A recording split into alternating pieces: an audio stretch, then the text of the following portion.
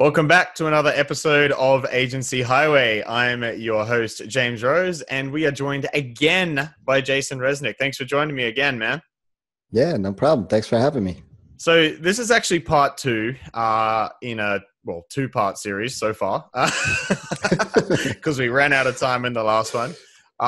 But so make sure you go back and listen to the previous episode on Jason's specialization system for choosing a niche. And we talk about why that's so important. We cover a lot of the common objections and fears around specialization, like if you are, worried that you're going to lose work by filtering out certain leads. We sort of cover that.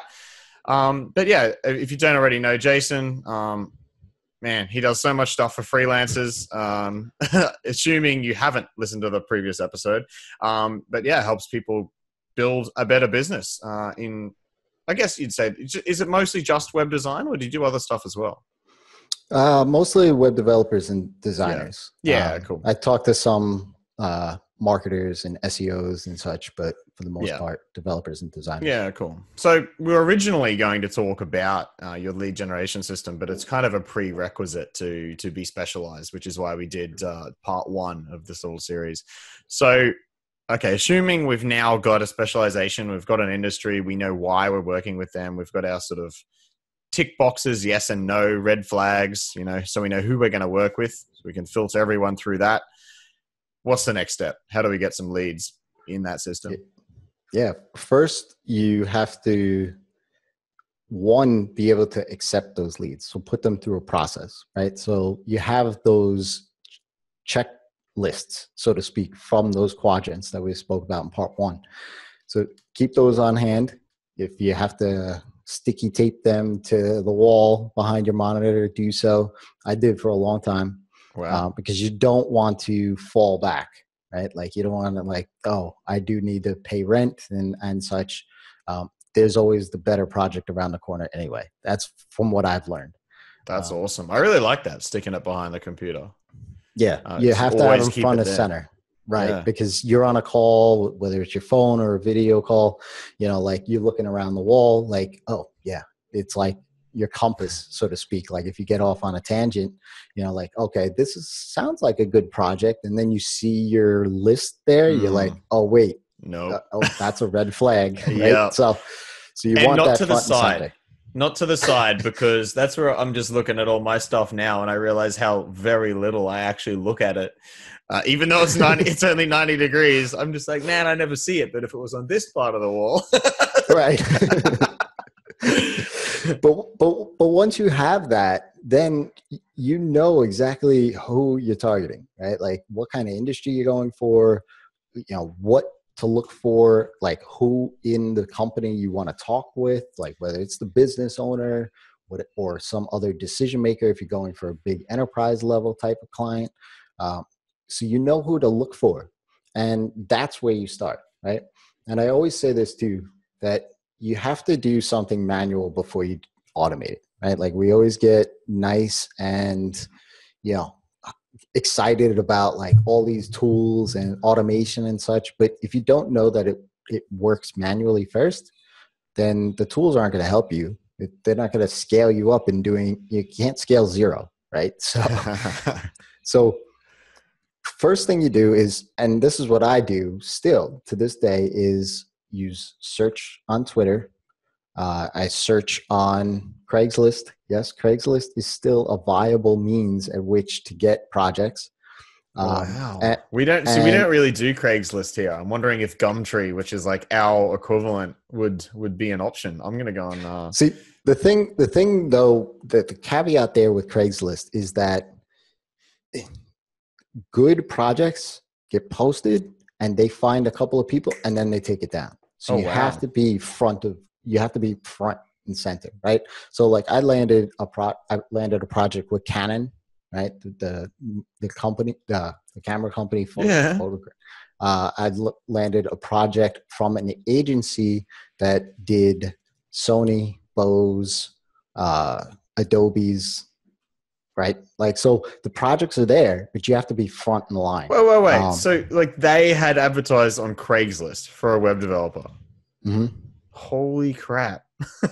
So but what they do is that, and I'll get into how you get to that front of the line there is before you do all these things, right? Like I would basically designate a night, and it was always Tuesday nights for me, where I took from 6 o'clock to 8 o'clock and I did lead gen, right? And what that meant for me was to go out on Twitter, to go out on Craigslist, and basically look for projects that for certain keywords that I was looking for. At the time, I was looking for WordPress, remote, and I was looking in, especially on Craigslist, certain locales where like tech was booming. So like Nashville and, San Francisco and New York and Chicago and such. But basically I had I had a text document of all my search queries, right? To be able to cut and paste and just kind of do these things inside of Craigslist and Twitter. And then I just sent cold emails out to them. And the cold emails basically just were, hey, I noticed you had a project. And a lot of times it was for full-timers, right? Oh, yeah. So I would change the conversation around, especially if they looked like it was something that I could do for them, right? I would just basically change the thing around and say, hey, look, I realize you're looking for a full-timer, but if you are interested in hiring a contractor, this is what I do. This is the projects that I've done like yours, because remember, I went through that exercise to find the other projects that I could show them. Yeah. And if all of this sounds good, just simply reply with a yes, and we can continue the conversation, right? Giving them a clear call to action at the end of the cold email is simple. Don't leave it open-ended. Don't, because if they're interested, you want to tell them the next step. And I'm a big avid fan of just giving what the next step is to move the conversation along, no matter what stage: cold email, warm email, proposals, anything, right? So I would do that. I'd send out 20, 25, 30 of these emails. 2, 3 might come back, right? But once I did that for about a month and I got projects out of that, Canon was one of my first ones. And it was, then I was like, okay, well, instead of me sitting here on Tuesday night, and I realized that, for one, the Craigslist thing was so important to be front of line, because I would see an article or a posting and I would email myself the posting. And then I would look on like Thursday morning and it's gone. Wow. And I'm like, what happened here? Like I sent myself a broken link and I would go back and search and I couldn't find it and all that stuff. But it was a recurring pattern there that I was like, oh, so they just post it and they take it down. They probably get an influx of applicants and then they take it down, right? So what I did was I basically set up IFTTT rules to go ahead, search these places, and then send me, at the time I had an Android phone, I used Pushbullet, basically a notification anytime some alert came up. And IFTTT or Zapier or any of these kind of tools that search, I think free tools are always searching every 15 minutes. But if it was something that I liked or really fit the bill for, I'd get the notification on my phone, click the link, I'd shoot my canned email out and done, right? Boom. So as soon as they posted it, I was notified within 15 minutes and I had an email out. So that's how I started. And I still do that to this day, right? Like I've niched down my business to Drip and ConvertKit and all these other tools too. And it's so easy to just set up a recipe to get yourself alerted. And I've moved away from the email and push notification to my phone because I don't need any more coming through my phone at this point. But I literally have a channel in my own Slack group called Sales Team. And that's my sales team, is basically these alerts that tell me when something happens on the socials that is of interest to me and my business, so that I shoot the link, I jump into the conversation. That's how I grew the Drip side of my business after I got certified, was Drip. I love them, but their support is lacking. Right? Okay. So people always go to Twitter and they say, hey, @GetDrip, have a problem. Where are you guys? ? Whatever, right? So I would just set up a Zapier recipe for looking for any mentions of GetDrip and a ? and send it to my Slack channel. Oh man. Oh, we need to talk more about this. I love this kind of automation. Holy crap. Like, and so right. And so what happened was that I would jump into those Twitter conversations real early on before Twitter could even before Drip was even there. And it got to a point where Drip started recognizing me, and then they just started giving me work. They were just like, hey, just go to Jason, or they would come into the thread a couple days later and say, oh, it looks like Jason took care of it for you.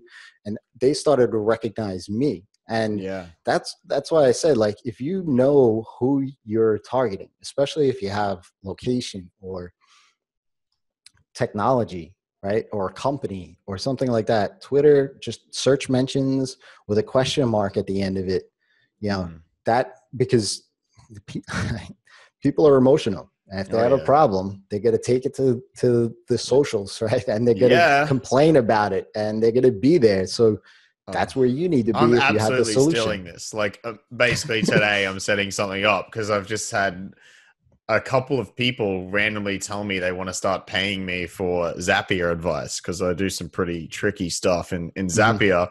And so now I'm like, oh, what if I set up like a Zapier consultancy type thing? And this is exactly holy crap. I will be using Zapier to do it, obviously. So, right. Yeah. I mean, it's just like, and the thing is too, like me, I'm not a sales guy, so I'm not going to be picking up a phone. I'm not going to be knocking on doors. I'm not going to do that stuff. And after I did all that self-reflecting and distilling down my niche and specialization and who I was going to work with and such, I was like, okay, now I got to put my skills to the sales part of it. Right. And so I was like, I'm great at Googling things, right? So like I got to be able to search on these social platforms, right? So I started messing around with their search queries and advanced operations and all these other things. And then I was like, okay, well, once I had done it manually a whole bunch of times to get results out of that, then I was like, okay, well, I have my text file. Well, let me throw my text file into Zapier and IFTTT with whatever services worked in those things.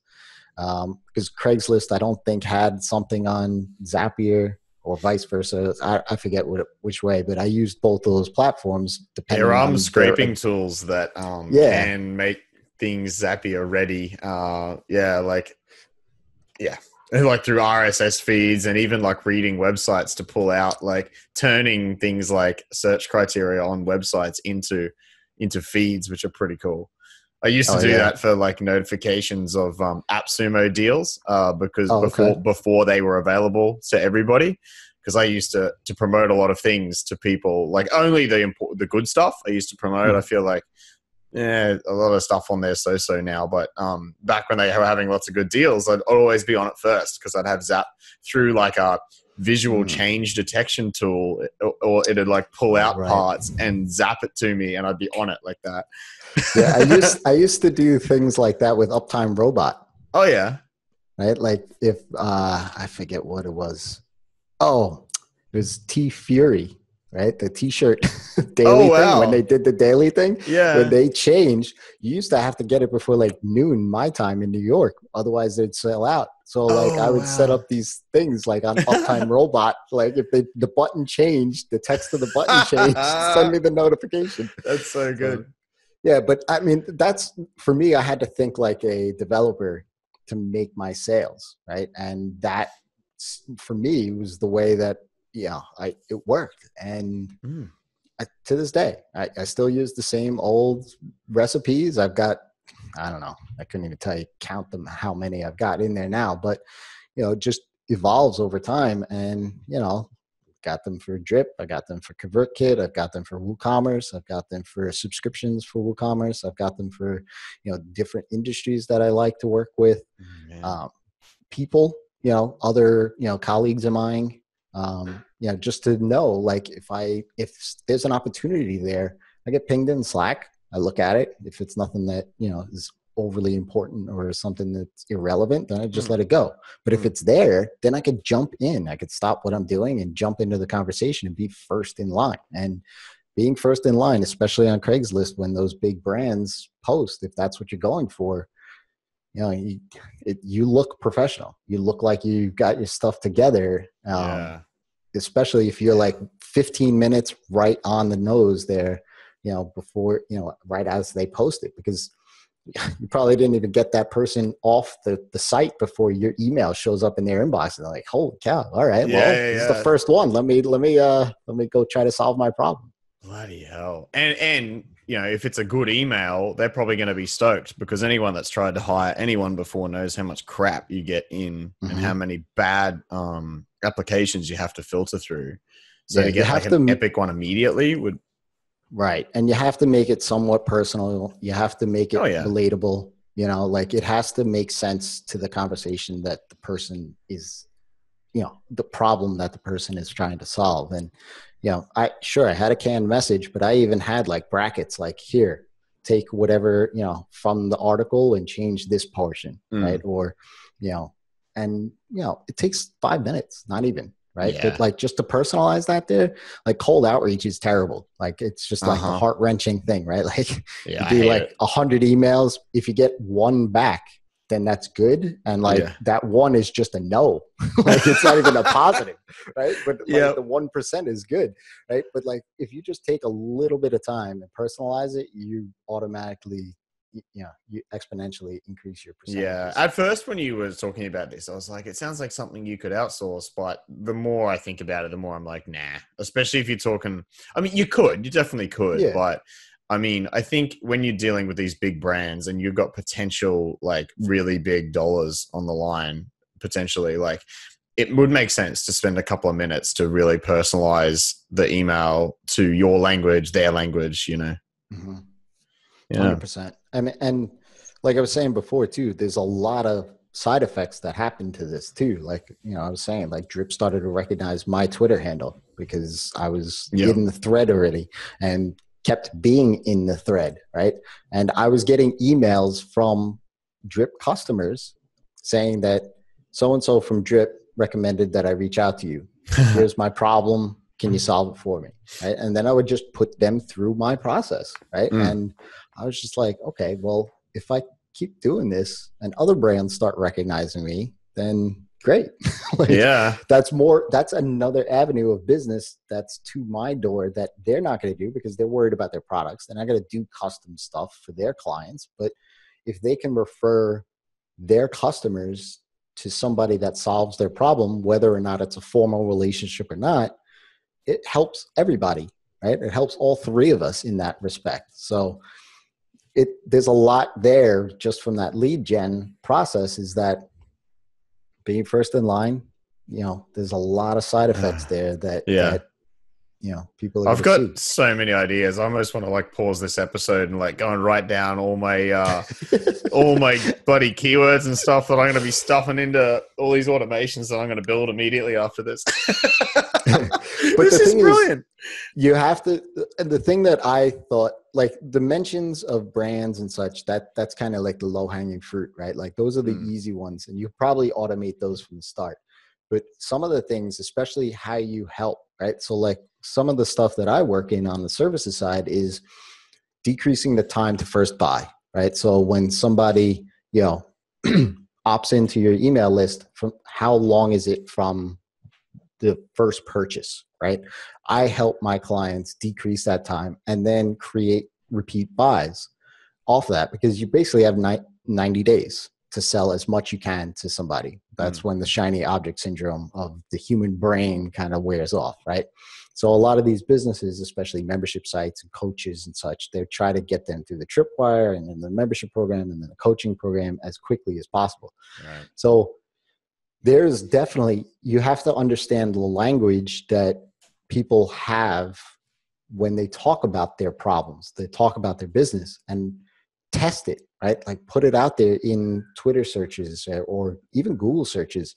And what you think is probably not the way they describe it, right? So you kind of have to do these manual things first. You know, especially in Twitter, it's easy because it's a fire hose, right? People are emotional. So they're going to say, so when you do the search in Twitter, it always returns the top results, right? But if you switch over to the latest results, you could kind of see how many posts within like the last number of hours or days. And you could kind of gauge like, okay, these tweets are not what I was looking for. Mm-hmm. Or, there's like few and far between, like it goes like a week or two out and you're like, okay, maybe I'm on the language, but maybe I need to tweak it a little bit more and try to get involved. So like once you start really honing in on the language of your customer and how they talk about their problems and solutions, then that's when you start getting alerts all over the place. Yeah. And the one thing that I love hearing is it's like, oh my God, it sounded like you were talking just to me, or like you described that, like, I don't know what the quote is, but it's like, if you can explain the problem to the client better than they can, then they assume you have the solution, which is kind of what we've had with Content Snare quite a bit, right? Like I've had so much good feedback at the start, like with our copy, like saying, oh my God, this is like, it's speaking directly to me, blah, blah, blah. And that's because I did a bunch of customer interviews in the beginning and literally fed their quotes back into the copy. 100%. Yep. Yeah. That's I hate to say it, but like that's really the first step, especially if you have your ideal clients already on the roster, so to speak. Just reach out to them. And this is what I did for a long time is I had quarterly temperature calls, I called them, right? Where I just reach out and I say, hey, look, not about the project, but I'd like 10 or 15 minutes of your time if we could just get on a Skype call. I just want to ask you a couple of questions. And I would ask them first, how's their business? Because every business owner likes to talk about their business, right? So it starts opening the floodgates, the psychology, so to speak. And then you ask them, if they're a recurring client, right? Why you stay with me, right? And they'll be honest, because and what they tell you is not what you think all the time, right? Yep, absolutely. And then the other thing is what can I be doing better, right? The first two are kind of a primer to the last one, because the last one is kind of like, a client's not going to want to talk bad or, give you criticism about your own business because they don't want to hear criticism about their own business, right? So, but, I say, look, hey, I'm a big boy. I can handle it. I want to make sure that you're getting from me what you expect. So, what can I be doing better? And, put your own personality on it. I always say, like, how can I be more awesome? Right? Like that's just how, and you get enlightening things. And sometimes those things are so easy. Like, like, hey, just as an example, what I got a lot was I'm a developer that speaks the human language, right? Like I don't talk techno mumbo jumbo to them. And I was like, I kept on hearing that. And I was like, that's why they like me. So what do? I slapped it back on my website, right? Like I'm a developer. I talk, and that's something that I learned early on was I wanted to talk as if the other person was my grandmother. So I have to try to figure out how to relay the technical stuff so that my grandmother understands, right? And we are way too similar, hey, because that was like the same feedback I get from all my clients. You're obsessed with automation. We wrote the same code languages back in the day. This is weird. This is creepy. brother on the other side of the planet. Yeah. But yeah, I mean, and the other thing too is like, when I started asking like, how can I be more awesome? I get like, you know what, we have calls, but it would be great if we just had a weekly call. Okay. Well, if it's that important to you, then I'll just raise my rate and we'll have a scheduled call. Yeah. And that's all. And awesome. That's what I'm not doing any more work. I'm just doing a half-hour call. Right. Yeah. So you never know. Awesome, man. Wow. So, man, I don't even know where to go from here. So, because this is such a bomb. I hope this is as much of a bomb for everyone listening as it is for me, because I'm like, my brain is just going crazy now. I've got so many ideas that I want to write down. But in the last episode, we kind of spoke about lead generation with your existing prospects. Is that part of your system? Did you want to go into that a little bit? Sure. Yeah. I mean, one is it's simple because, again, once you know who you're talking to and the problems that you solve, it's easy to formulate a sentence or two of what that is. So, if you have existing clients or past clients, even sending them an email every 30, 60, or 90 days out, depending on how far out they are from you, is a matter of just saying, hey, look, we worked on this problem in the past. I'm going in a new direction. And if you or you know somebody that has this problem, this is the type of work that I do now, or however you want to phrase it. But basically saying like, I help X do Y so that they can achieve Z, right? So it's a simple formula, but just saying that statement, then they know exactly who you're looking for and how you solve their problems.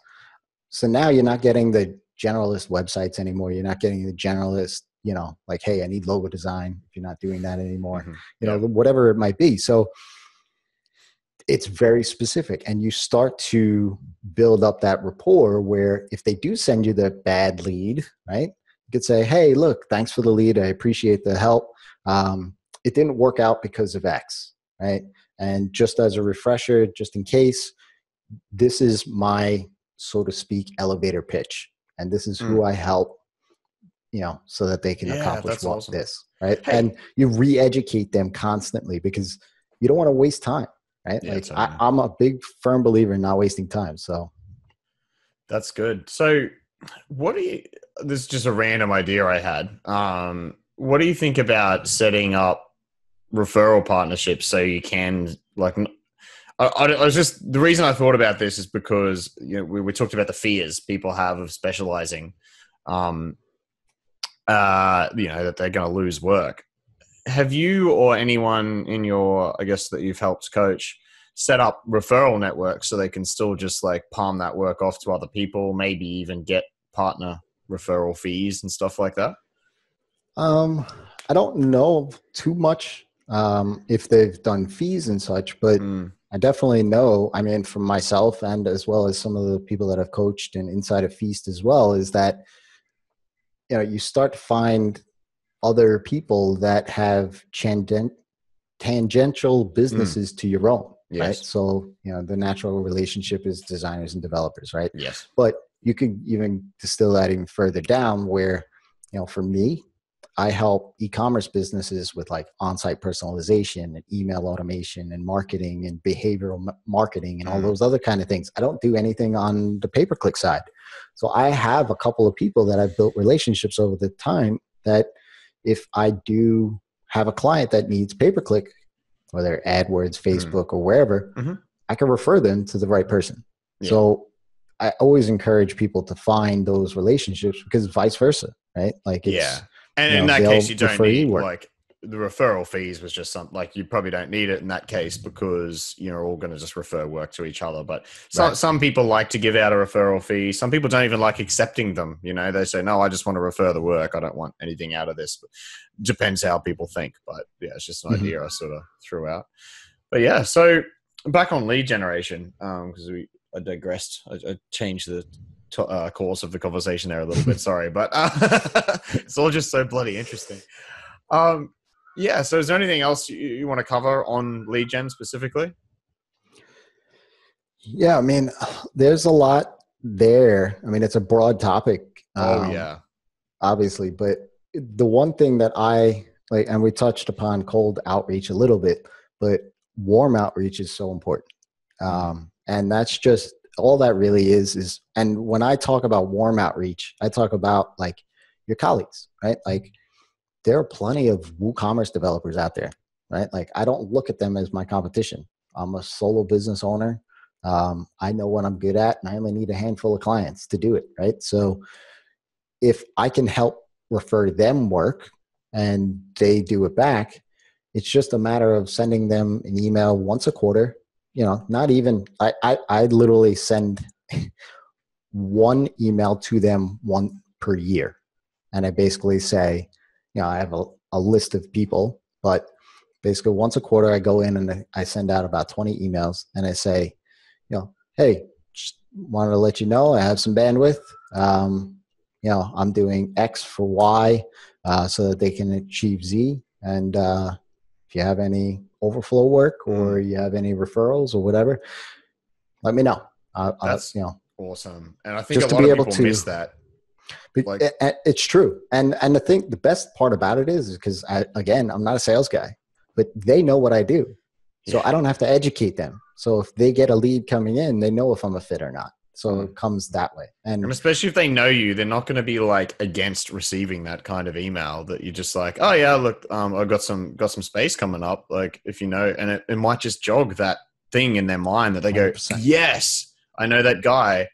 Yeah. So, and I think a lot of people, and I know that because I never did. I always forgot to do that kind of stuff. And someone had mentioned it, you know, like on this episode, if someone's listening on this podcast, if someone's listening and they're like, oh yeah, I should totally do that again. Like that's how I would remember to go out and email people.